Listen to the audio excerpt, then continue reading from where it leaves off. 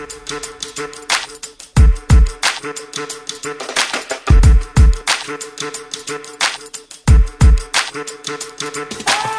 see if we can change some minds tonight, guys. Okay, so our first topic is Matt Gaetz. And I'm going to share our screen because he had a tweet that I think specifically you wanted to comment on, Matt. So it says, breaking, Congressman Matt Gaetz calls on FBI Director Christopher Wray to fully disclose the role and involvement of FBI operatives during the January 6th Capitol riot. More details coming. And then he also included a letter that is, if you find his tweet, you can read the letter, but also if you just full screen your screen, it's also legible. And the questions he has, if you guys want to know, he lines it out right there. There's 3 questions, right? And of course, he says, I expect an answer from your office by August 1st. Thank you, right? But number 1, in the year leading up to the events on January 6th and during January 6th itself, to what extent were the 3 primary militia groups, the Oath Keepers, the Proud Boys, and the 3%, infiltrated by agencies of the federal government, including the FBI, or informants of said agencies? Number 2, exactly how many federal undercover agents and confidential informants were present at the Capitol or in the Capitol during the siege, and what roles did they play? Merely passive informants or active instigators? Number 3, of all unindicted co-conspirators referenced in the charging documents of those indicted for crimes on January 6th, how many worked as a confidential informant or as an undercover operative for the federal government? And that's got FBI, Army, counterintelligence, et cetera, listed. So obviously, they're aware that serious things went down on January 6th, and they want to get some questions answered, which will leave us asking why they all blocked the January 6th commission. So it's not a difficult one to figure out.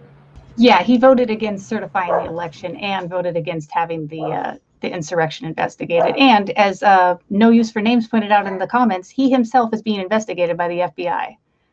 So yeah, this just seems like a shiny thing that he's just trying to, like, I don't know, make us look at for a minute just because of like his horrificness. But fun fact, while researching this last night, I learned that the whistleblower from Florida, who, Rebecca Jones, actually has said that if no one is going to step up, that she's going to attempt to unseat him. If it means, like, she'll move back to Florida and attempt to unseat him if that's what needs to happen. So I think that that's kind of cool when just, like, I don't know, everyday people, and she seems kind of like a boss, kind of everyday person, considering she was trying to expose Jeff Santis for what he was doing during COVID.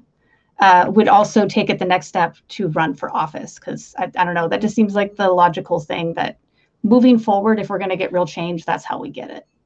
I don't know like details fully, but I mean, the state government and local, they went after her pretty hard too, didn't they? Like, do you know some of the details on that, or like, because I don't know them specifically off the top of my head.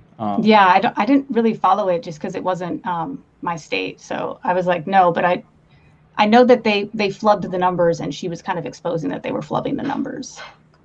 Guys, here's homework for all of us. Follow up on that. Go look up her story, and I think there's like possible like legal charges and stuff involved. Like, she definitely, like, they went at her, man. So they might have poked the wrong person here. Be interesting to watch. Yeah, and Carnage in the comments is saying that she loves her. So I was like, yeah, well, like, she can't be, like, if she's got Carnage's endorsement, I'm immediately like, yeah, she's got to be doing something right. 100%. It's almost like if Carnage endorses something, I'm like 80% on board already. I'm like, oh, interesting. I'm wondering, are there any other Congress people, you know, making the same request of the FBI? I mean, it just seems like such a weird thing. Like, we have all these little tiny things happening, but no real movement in our government. And I mean, sending a letter to somebody in any business setting, and our government is a business, doesn't do much if they don't want to provide you the information. You know, giving a deadline that will not be adhered to. I mean, I don't want to be negative Nelly here, but, you know. No, you're 100% right. Like I said, I don't think his end game is because he actually wants them to investigate things. I think his end game is he's just trying to get the heat off himself, because like it was stated before, like, he himself is being investigated by the FBI right now. Right.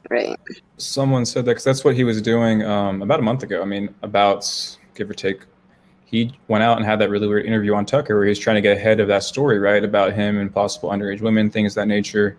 So he's got that to deal with. He could have a real challenge in his district, possibly. He's been running around with MTG, who we'll be discussing in a second here. So like Shai said, this isn't, I don't think it's a real play. Like, I don't think he's really trying to get, like, necessarily get information through this. Maybe he's interested in something, no doubt. Maybe he's trying to look for dirt on the FBI, right, to disparage them, like, you know, kind of like they're looking on him, right? It's like, so for example, if you recall, like they're asking about the Proud Boys and stuff like that, right? Do you remember that weird debate I had where that guy literally talked about how the dude in the Proud Boys, the FBI informant and things like that. So there's definitely ties there, which is fair questions, but that's why we need a real investigation, right? Not some bipartisan sideline shots to deflect from real issues going on in his district and with him. So yeah, and you know, we don't know how, like, who has infiltrated Congress that was like pro I hope the insurrection works. Like, I have some speculations, but I'm like, he was not really on my radar as to have speculations about, but I'm like, ooh, maybe he should be. Like, you know. We know anyone who didn't vote to certify the election. Okay. Yeah.